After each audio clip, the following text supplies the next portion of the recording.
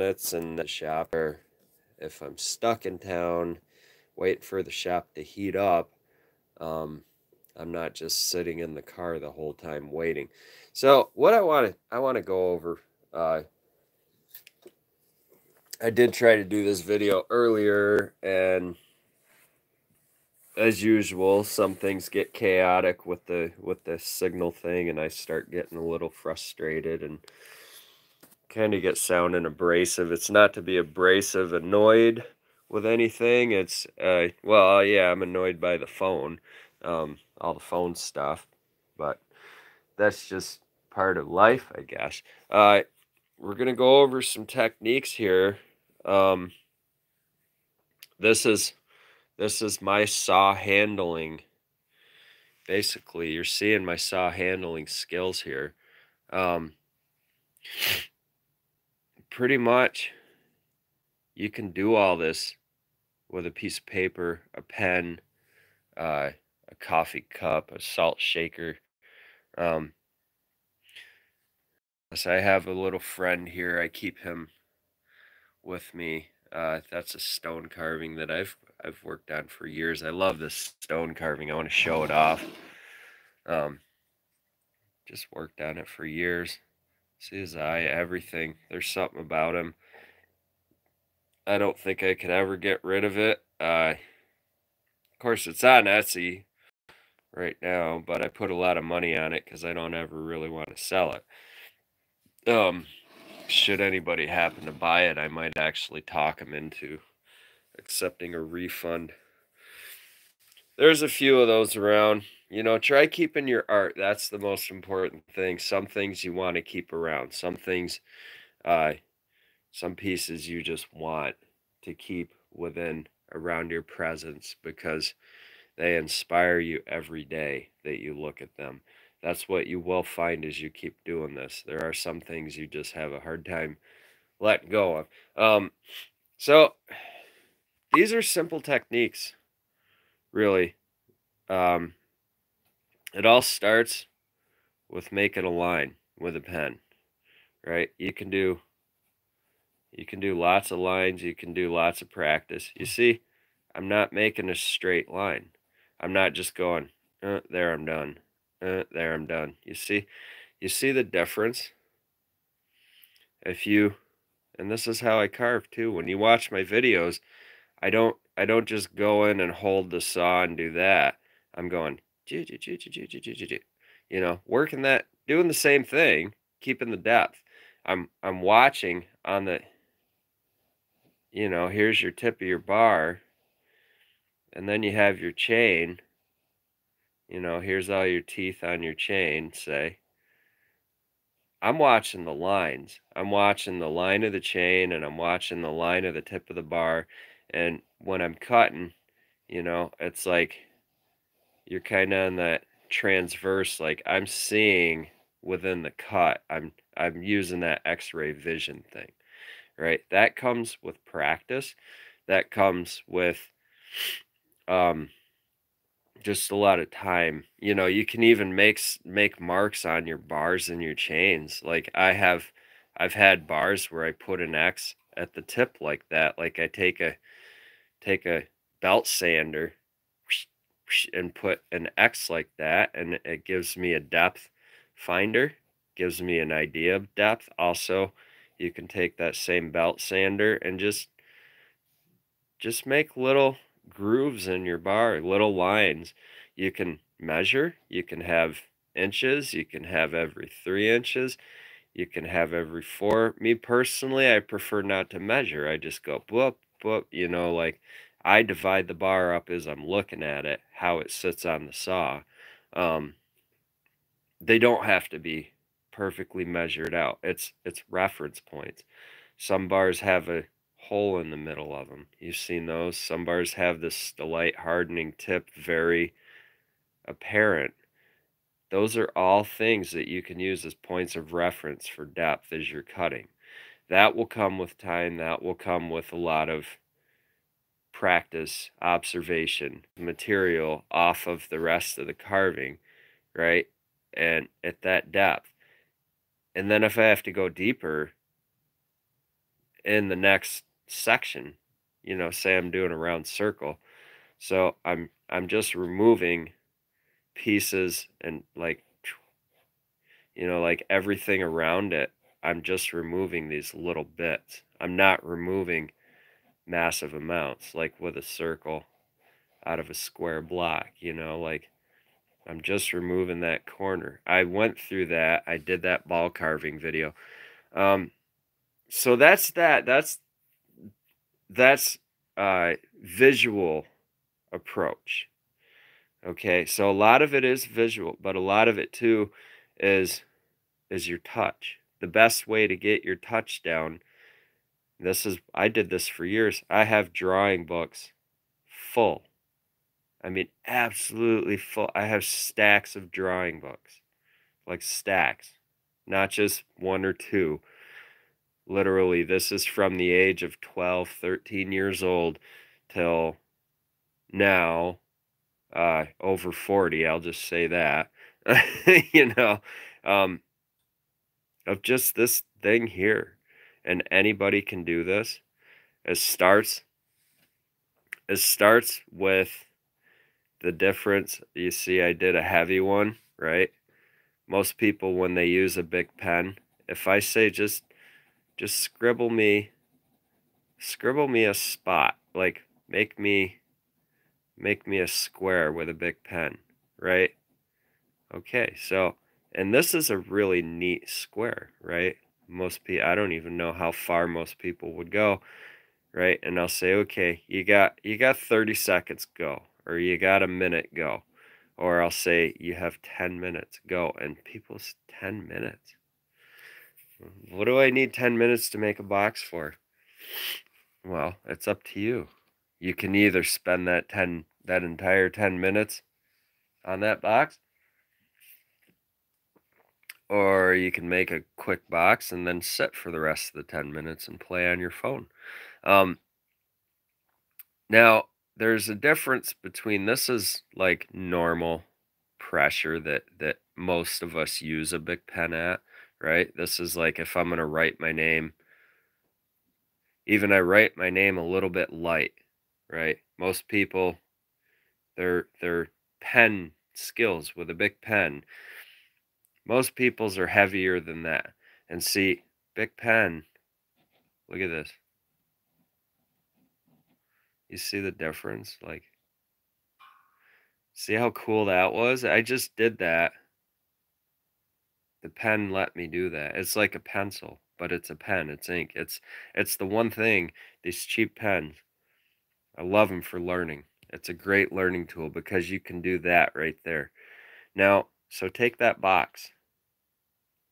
Do the same box. Make it lighter.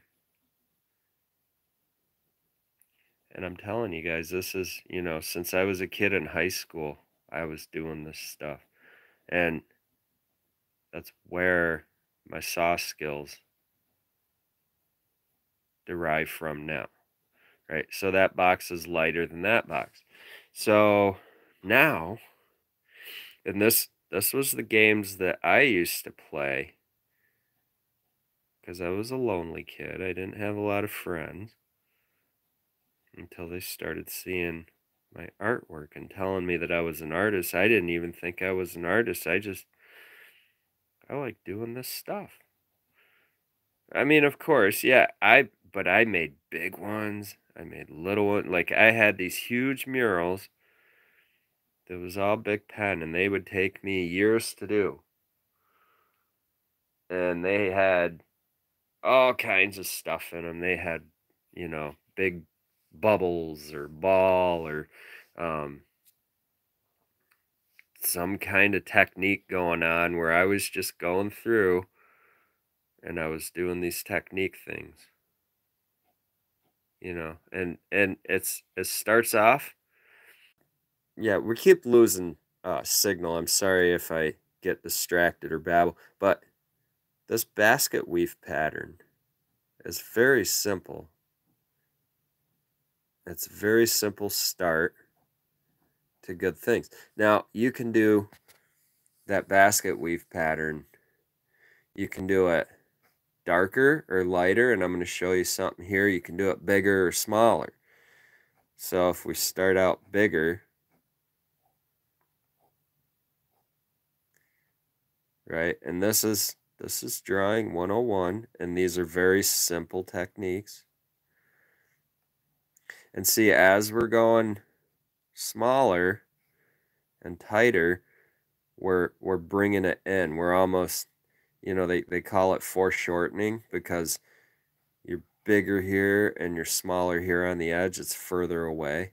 Like if you were to put a dot here and a dot here, right? Take any circle, put a dot here in the middle, and then put a dot here, right? We're doing that kind of thing. That's simple drawing 101. Anybody can do that. Even if you can't draw, don't worry about anything else. Just do circles. How am I doing circles? Here again. If you can't draw, I can't draw a circle. There's so many things out there in the world that we can use to trace a circle. What's the point in trying to sit and draw a circle besides control, right? If I'm trying to draw a circle and learning control, I go slow and I go light. And that's why I love these big pens. And here I did a pretty decent circle. And that was a freehand circle. And this is a guy who's been drawing circles for pretty much his whole life. I mean, like I said, I have drawing books full, just full of circles and globes and all kinds of stuff like that. Unfortunately, I don't have any of that stuff available. It's all in storage because I have spent the past year setting up a new life for myself. Things are going great. I love being here on YouTube with all you guys. So, oh, sorry, I dropped my pen. Where did it go? Sorry, I don't have my phone holder. Stupidly, I should get here in my apartment so I can do more live streams for you guys from here on drawing. Because I don't really draw at the shop much. It's cold and dirty there. Now, there's another circle. So find yourself something to make a circle. Make it easy on yourself. You got a nice clean circle. And there's where control comes into play too. Because as I trace that circle, say I'm going to trace another circle, and I want it to be really faint. So if I hold the pen, the more delicately I hold that pen, and the more upright I hold the pen, the more at angle with things I hold the pen, the lighter line I can get, cleaner. And I'm just going, and this takes practice. Now, I will sit all day practicing these things on one of my days off if I ever get a day. This is my time off. And here I am giving it to you guys on video. Because I'm taking time to practice. I'm taking time to get back in touch. And the thing about these Bic pens is you can roll them and keep the tip clean. The cleaner your tip of your pen is, the easier time you're going to have. See, I can control that almost 100%. When I get that, if you do a lot of this, there's different, because Bic pen is a mechanical thing. A chainsaw is a mechanical thing. You're touching metal to wood here as you are when you're carving. You know, paper comes from wood, pen has a metal tip. Same thing, same principles. Metal to wood, it's all metal to wood. You know, it's just that it's the training. I mean, you can do it with a pencil, you can do it with crayons, But, and this is where I say, you know, make your own decisions. Um, I like the pen to the paper because these are cheap, easy to find anywhere, easy to keep. If you keep a bunch of crayons in the glove box in the car and they get heated up, that could get really messy. You can keep big pens in the glove box of the car with a notebook. And if you're ever stuck in your car for any reason, if I get pulled over by a cop for a headlight out, it's going to take him half an hour to run my license here and the state I'm in. They just do that.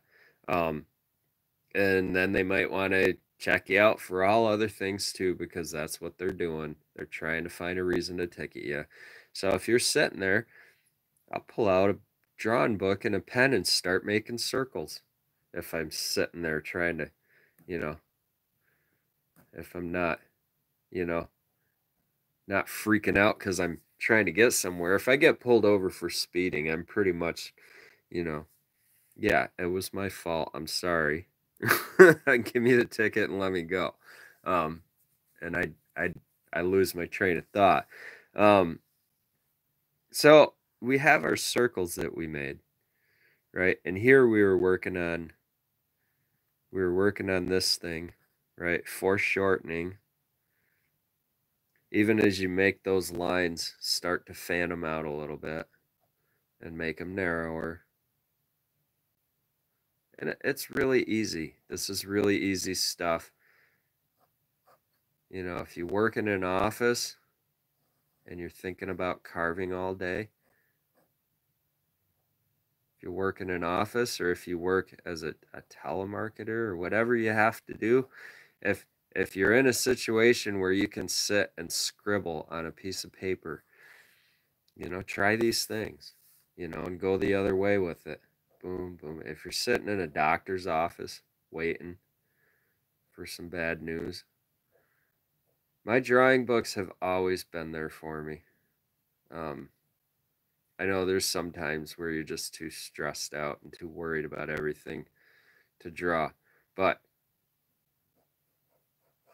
drawing time is the one time that I actually have felt centered in my life and like got recentered on a lot of stuff. So these are simple. I trace that circle with, you know, with the help of a nice cup of coffee. And I started here making these things, and then boom, I went there from there. And I mean, you could cover this whole ball with them. I would go this way with the same thing, and then I would go in the between. I'd dissect it, you know, or I'd go random. I'd start going random with it. These are things that anybody can do with time and patience and practice. It's not a no, I can't draw.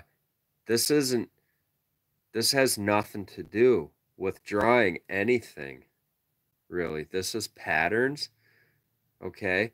You're using marks that the pen makes, right? You can do that. Anybody can do that. Make me 3, 4 lines. Start there. Then make me 3, 4 lines the other way.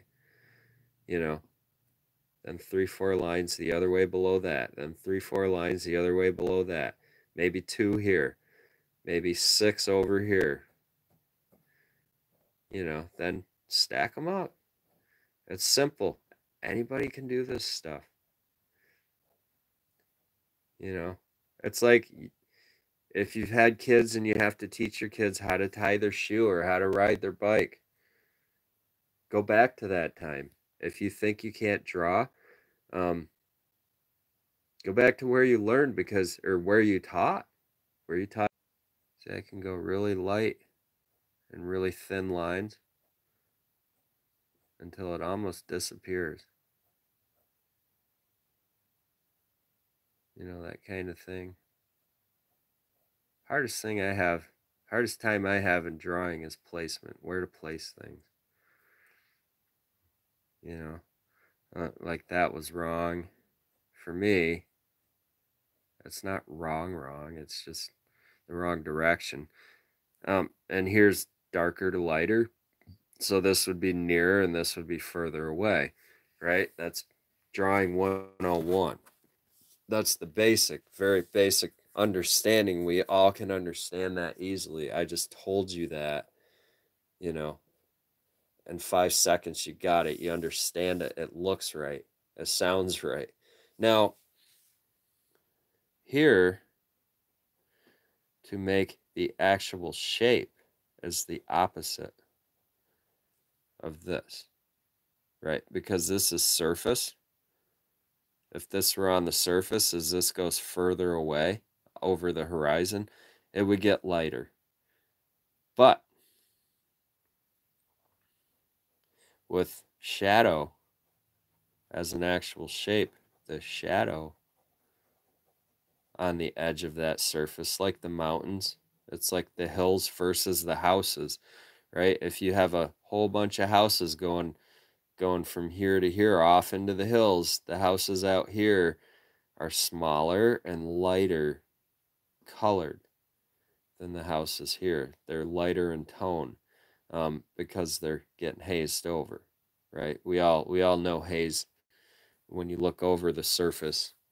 But the mountains would be darker because the mountains are your actual ground and your surface. Um, they would be more obscured. They might be a lighter color than the ones in front of you. They're not as sharp. Um, the details are not as sharp. Anyway, back to technique. We did our circles, right? And now I want to fill a circle in. So my goal here, and this is messy because I'm just drawing and showing you stuff that I have done in the when I was trying to make the other video. So our goal here is to try to do something like this,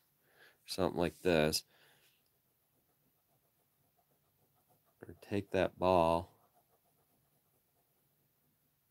keep your pen really light. You see, I'm even holding it kind of funny. And this is saw now. We're doing this we're doing this in reference of chainsaw operation. And you want to think that way.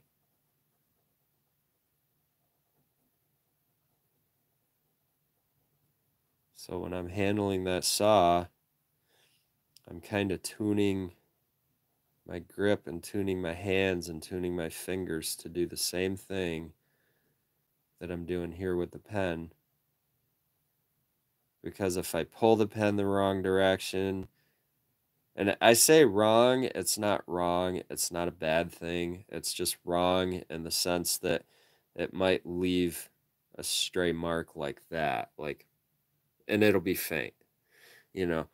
But what you want to do, you see here, gradient. Our goal is to have smoother. And people will look at my drawings and go, that's pen and ink? It looks like pencil, or it looks like you painted it. I say, yeah, well, it's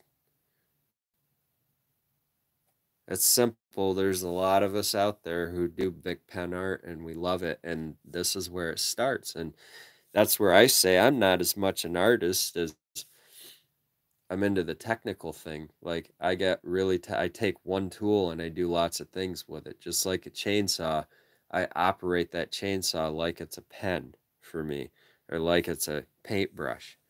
Um, and see, we filled this in nicely. Then you can go and just add more. And it's the same amount of pressure. It's the same thing. I'm mostly going in, it starts here, that line, that one little line, that amount of pressure that I put to get that one line does all this for me. And it's not an artistic thing, because here we followed an arc, right? We made an arc, or a circle within a circle visually, and we darkened around it. That makes it look kind of like a ball. And then as we put more darkness toward the edge, it becomes to look more like a ball. Anybody can do that. I didn't draw the circle. I didn't do anything except sit here and do this, right? You saw that here. We went to this, same thing. It's the same amount, just put it in different places, right? We had fun here with pattern stuff. I went over some, and this is more, now it's more advanced, but you're still just learning basic stuff, right? Like I did here, this is a pattern. Make a bunch of little boxes, alternating. This is good practice too. Just make those tails stick out a little bit further. And it's a helix. It's this, that, and that. It's just a helix. It's a box. And MC Escher used that. If you look at a helix from the top, that's what you see. He used that a lot in a lot of his artwork and his prints and his drawings, right? So now we have those four, and you can do a lot of things there too. You can just do this, bring that diagonal in a little bit. If you were to bring the diagonal in a little bit, then you have, you're making your own shapes and judgments here of things. And he would do this sort of thing where here you have a diagonal. Then he would go like this. He'd do something like that. And then you'd have another line here. And then you're building off of all these other things. So then he has like overlapping boxes. It's kind of like that triangle, if I can remember the triangle properly. Start with a triangle, then make all your tails off of that triangle.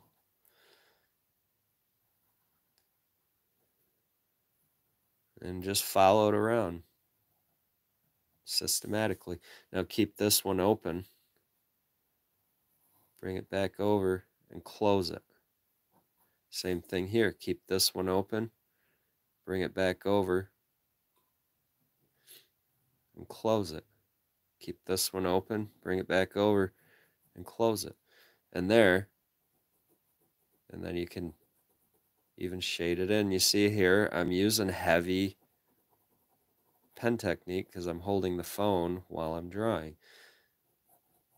But the thing to do is try to concentrate and focus on your technique, how you handle that pen. But see, that's easy stuff. You can do this. You can do that. You can do that. You can do that. It's practice. You have to sit. And it starts here. Make your line. Stop. Now take that same line and take it all the way across. Keep going. Keep going. Keep going. Okay, you can stop at some point now. You've done enough just there. That's one thing that they told me. I knew how to climb. I knew my ropes. I knew some rope stuff before that, but I was pretty confused on it because I had taught myself. I was 100% self-taught before I went to aerial rigging school, like actual academy to learn, the certified stuff. The one thing that I got out of that whole course was the instructor taught us how to learn, how to train our mind. And he said it's all mechanics. You're training your mechanics. This is what we're doing here. We're training our mechanics, our hand coordination. And the way you do that is for 8 weeks. You practice just that right there for an hour a day. And I can guarantee you by the end of that 8 weeks, and if you just do a whole bunch of them, one right after the other, and just sit there for an hour, watch a movie, put a movie on, doesn't matter, day or night, morning or evening. If you do 10 minutes and walk away, come back to it. Make sure you put that hour in every day, 60 minutes a day. You can do 6 sets of 10 minutes. You can do it all in an hour. You can do different variations. You don't have to do just that box. If you're comfortable with this, go this route. Do this, start with this, every one. Start with a fresh circle for an hour.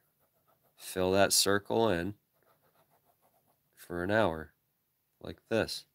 Spend an hour just doing this. And this is going to train your motor skills, your motor mechanics. When you're operating that saw, that's going to train you to have a very light touch. Because you're learning to hold this pen up, because you don't want the pen getting this dark, right? You're trying to do something different. You don't want this or this. You want this. Very simple. I hope whoever's watching, I see you there. I hope that you're trying this as you follow along. That's why I'm going slow. This is a non-edited video. It's a live feed. I'm doing this because I've been talking to a friend of mine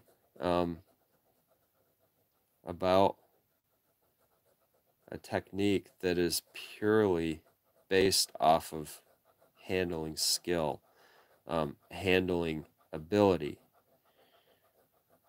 You're handling the level at which you handle your saw has everything to do with getting this technique figured out. And it could be anything, and it's kind of fun doing this, helping him with it, because I can't actually be there to see how he's handling the saw.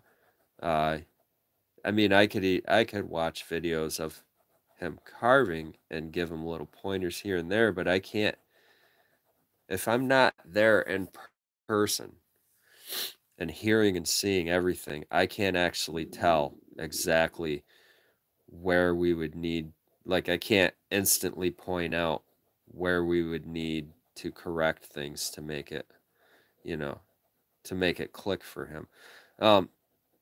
And like I said, it's time too. A lot of practice your handling skill. And see here, this is my hour. I'm darkening where they converge. I'm darkening, just making one spot a little darker than the other. To me, this is the stuff that I want to hang on my wall when it's done, because I like looking at it. It makes sense to me. It's not anything. It's just, to me, it's art. It's somebody sitting down, taking the time to make something look nice. I like art that looks nice. That's art to me. Art that makes life better. I'm not all into that meaningful art. I mean, I do. I like some of the crazy paintings that these guys are doing. Like the lowbrow. I'm into the lowbrow scene. I like picture, realism, photorealism, but kind of where they mix it with cartoon stuff, and it can be fun. I've tried that, but I don't have the imagination for it. Like Mark Ryden, Todd Shore, those guys flow. Robert Williams, the Thrasher juxtaposed scene. I'm into following that scene, but I've never even come close to the kind of artwork or ideas that those guys come up with. So I don't consider myself an artist that way. Uh, but as you see, this is all technique. This is, like I said, my hour.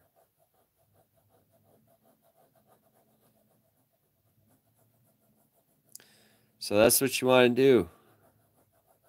An hour a day, every day, for weeks. Put the time in. Practice your technique. Teach yourself to draw. And I mean, this is simple stuff. I just gave you two, maybe three things that you can work on. You know, it's like these little square things here. I just filled them with circles to make a pattern. That's part of your hour. And you're doing the only things that you want to work on in that hour. Cleaning your tip of your pen. You see how goobity that was? I just cleaned it off. Cleaning the tip of the pen. And doing lighter and darker covering techniques. And I can guarantee you, if you guys really do this, honestly, this is going to hugely improve your chainsaw carving. I mean, immensely, because this is what I'm doing with big pens since I was a kid. And when I'm carving, I think in the same way that I was those when I was 13 years old. And that's where you could say you could teach a 13-year-old to do chainsaw carvings, um, because you can teach a 13-year-old to do this and enjoy it and be really good at it. It's all in practice. It's not something special. It's a matter of how much time and effort you put in. So we clean our tip, right? And we practice our fill. You're just doing fill. You're just making that pen look like a pencil. That's all we're doing. Light handling. There's no secret to this. It's just practice. Anybody can do this. So, yeah, this is really going to help, and we're getting about at the end of the video. It's not quite an hour, but I'm telling you, this is my hour.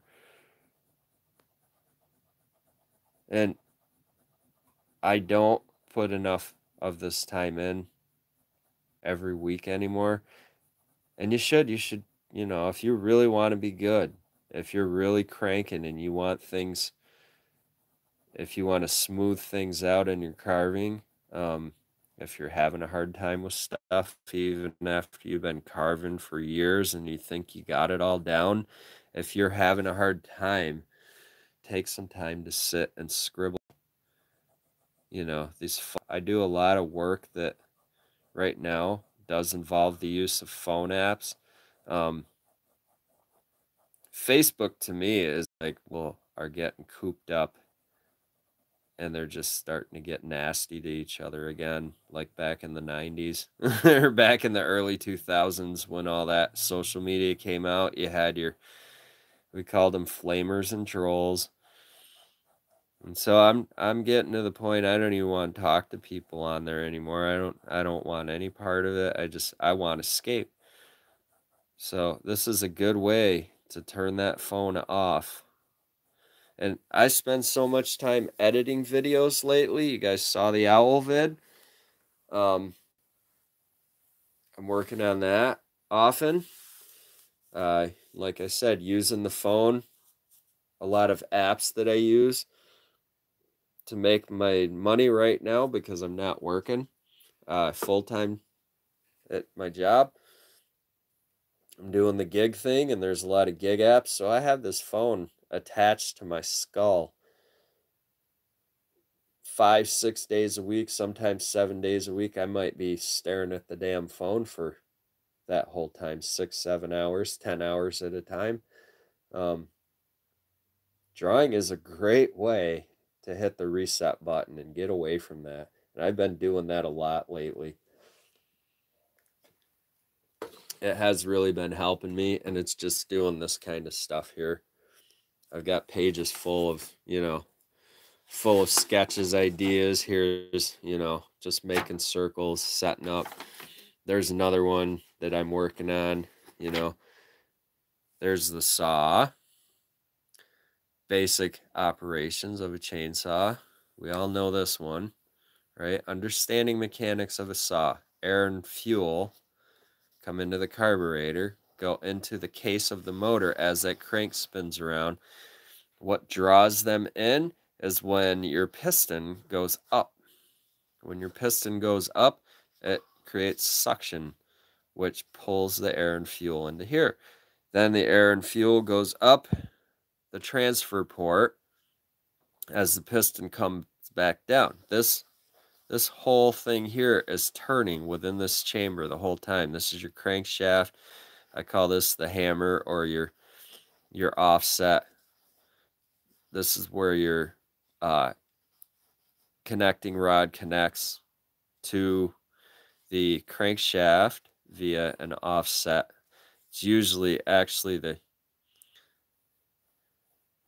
a typical crankshaft actually looks more like, see here now my drawing skills come into play because I practiced a lot of drawing as a kid. I think I can do this. Your typical crankshaft actually looks like that. It's just an offset. So, and then you have your hammer or your weight. If I can draw a 3D one without making too much of a mess here. There's the end of your shaft. All this is press fit. All this comes apart at some point in the game if you want to change things. Your weights typically are shaped sort of like that. Something like that. It's not perfect. It's just a scribble, but a crankshaft, this is the part that mounts to the saw. As this turns, this goes up and down. So it's more like here's where your push rod or your arm connects to your crankshaft. But anyway, that's technical stuff.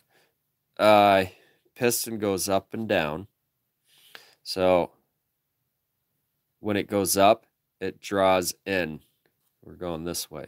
When it goes up, it draws in air and fuel. When it starts to come back down, because you got an explosion here, right, from the previous, your spark plug's always sparking. If there's no fuel up in here, you're not going to get.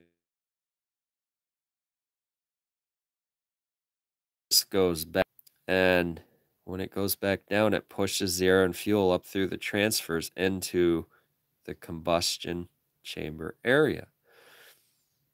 As this keeps turning, piston comes back up. When it's at this point, we call it TDC, or top dead center, recompresses, like finishes that compression cycle. There's 2 cycles of compression, and it's every 2 strokes that we get power. So every 2 strokes, boom. Every 2 strokes, boom. 4 stroke, 1, 2, 3, 4, boom. 1, 2, 3. Well, it's 1, 2, 3, boom. 1, 2, 3, boom on a 4-stroke motor. That's why they call it 4-stroke and 2-stroke. This is 1, boom, 1, boom, 1, boom, full stroke. 2 strokes, 2 cycles. So that ignites the fuel, pushes piston back down.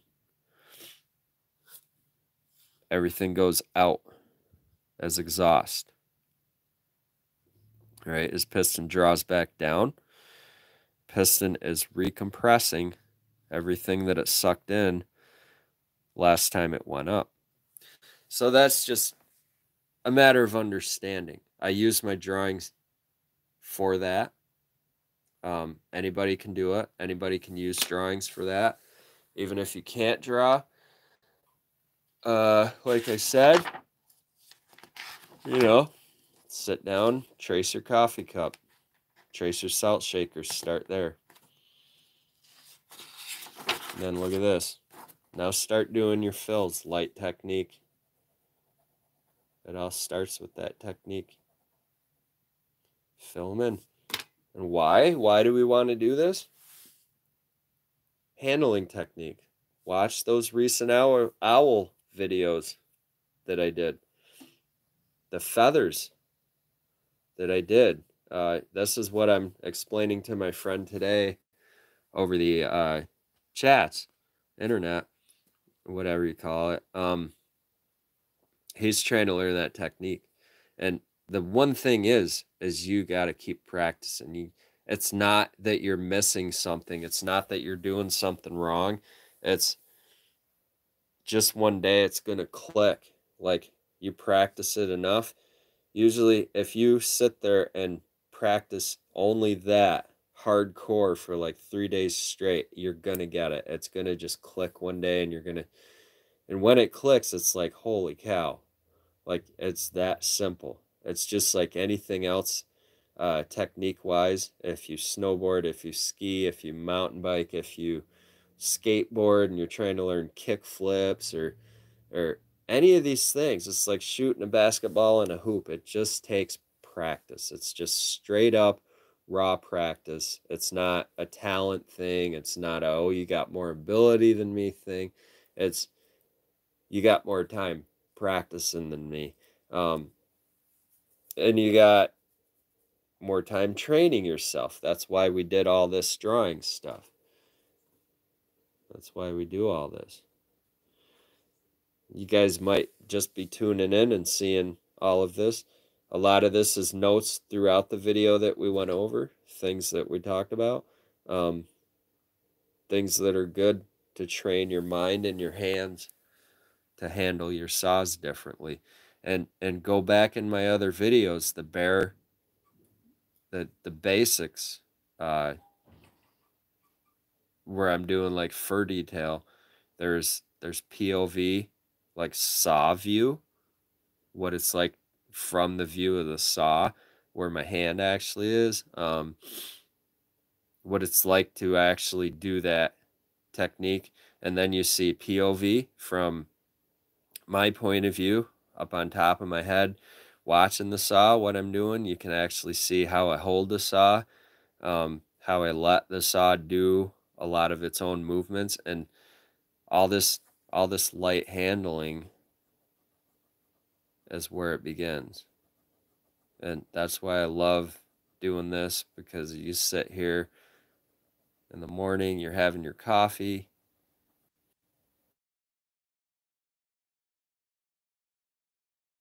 job while you're, I hope you kind of get what's going on here. If you don't, go back to the beginning, watch more of my videos. That's all I can say. Thanks for hanging out, and I hope this, hope this hour was helpful to a lot of you guys. And enjoy your coffee, and we'll see you later. Even go to that Carving Stories Facebook group. I do run that group. It's a small group. Just go on Facebook, type in Carving Stories. Go on there, become a member, post your scribbles. We'll help you. The more you guys show up, the more questions you ask, the more I'm inclined to help people. I get people who ask questions all the time on the YouTube channel, and that's a tough place to answer questions. People don't understand it. They're so used to easy access in this world. They think it's all gonna, they think that you can send them screenshots and pictures and descriptions, and they think that you can type out, 1,000-word paragraph in a YouTube comment section. That's all it's for. It's only for comments like, hey, do you have a Facebook group where I can ask you questions? Yes, I do. Hey, do you have an email? Even an email. I got one guy who was sending me emails, and he was asking me like 36 different questions. I was like, whoa, dude, like, please, like, I've asked you before, like, don't ask me in one email. If you want to send me 36 emails, fine. Send me 36 emails or even 10 emails asking me about 3 different things. I will get to them when I can get to them. If you really want information, though, go to the Facebook group, Carving Stories. Ask there. I will get those notices. I can personally message people easily, and we can go back and forth. You can ask me a million questions. You can ask me 36,000 questions over Messenger, and I can help you. I can answer them all. But in an email or on a YouTube comment section, I can't do all that. I love you guys and I love my regulars, but please go to the Facebook group and join that. It's so much easier. And then people see it. People see the questions and they see the answers. So maybe they are learning from you now, because they're learning what to ask about. It's a whole community thing. And the only way that we can work as a community and make it a healthy community is to go through the proper steps and the proper channels. It's like my one buddy who, we probably message back and forth 20, 30 times a day. And if he's got questions, they're always answered right there. That's easy for him. That's easy for me. Just go to Facebook or hit me up. I can talk to 15 people at once via Messenger. I can't do that through YouTube. I can't do that through email. Through those things, I'm only able to address one comment at a time, one person at a time. And I don't do the group chats. I refuse to do that because I think that's stupid, because then Jimmy and Johnny or whoever will start having a side conversation about who's cooking what for dinner, and then it becomes like a whole thing where the next thing they're talking about is what color balloons to get for the party. Well, we're trying to talk about chainsaws, so I don't do those stupid group chats. I will not. I refuse to do those. I do one-on-one, but I can handle 15 people at once with 1,000 questions each over Messenger, because I can go back and forth and keep them all entertained. So that's all I'm begging you guys. Please, please, please. If you have a lot of questions about topics, your guys' questions. Sorry.